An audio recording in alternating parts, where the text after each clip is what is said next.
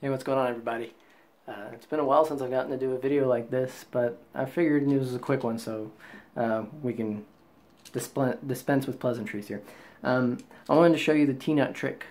The T-nut trick is for these little punks right here. If you've ever built a printer with a 2020 beam, you know the pain and suffering involved with T-nuts.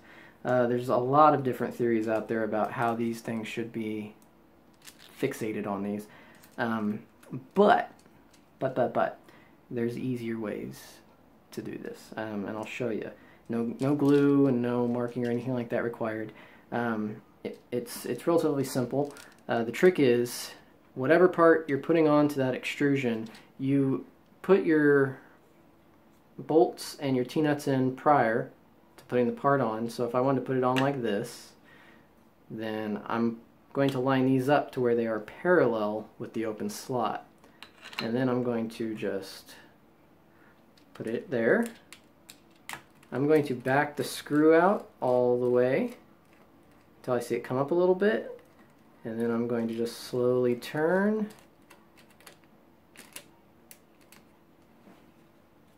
And voila. So now for this one, same thing. I'm just going to back out the screw a little way.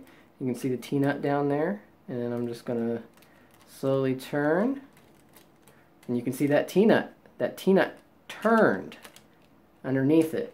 When it got up to the sides, when it was raising up, that little edge that is slightly angled and has the grips on it caught the edge, and now you've got a solid piece.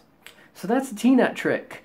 That works well for vertical, horizontal, wherever you're putting this thing. All you have to do is pre-mount the T-nuts, screw them down all the way, and then put them inside the rail, then unscrew them all the way, and then screw them back in nice and slow like, and then they'll set just nice and tight like that. Thanks.